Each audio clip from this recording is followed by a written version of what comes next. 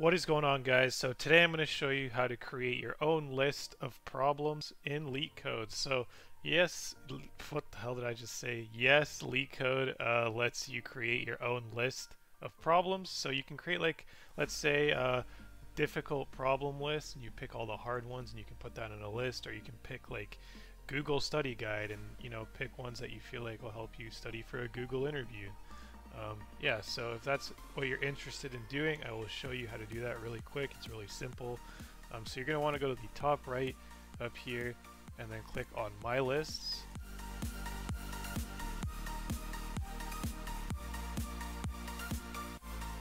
So that'll bring you here to your lists. You can always just add a new list this way. So you just click the plus icon and then you have a new name for your list. So I'm going to name this one Easy Questions. Click confirm. Okay, so we have easy questions. And then now that we have this list, you can also change it from private to public. So if you want it to be public, anybody who checks out your account can see that you have this list and they can go through it and just see like what you have. So you can also share it, clone it, edit, or delete it. So if you clone it, as you can see, you'll have another one right there. Anyways, so if you want to add some problems to this list, basically just go back to problems. Wait for the problems to load a little bit. Okay, so I want to add the easy questions that I think are pretty easy. Let's do this guy.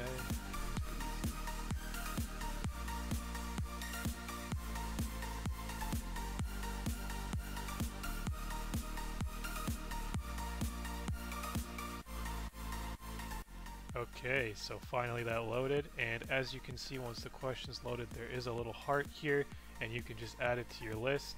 I'll add them to easy questions. The little check mark shows you that it's been added.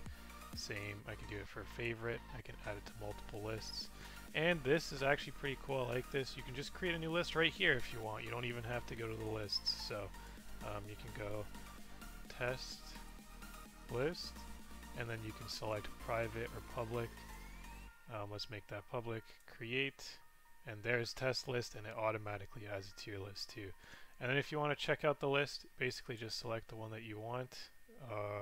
Wait, that just added it to the list. Yeah, if you don't want it to be added, you can just click it again. It'll go away.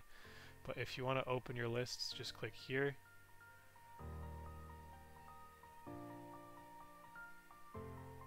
And we're back to the same page. So yeah, that's pretty much how you create a list and you add questions to it.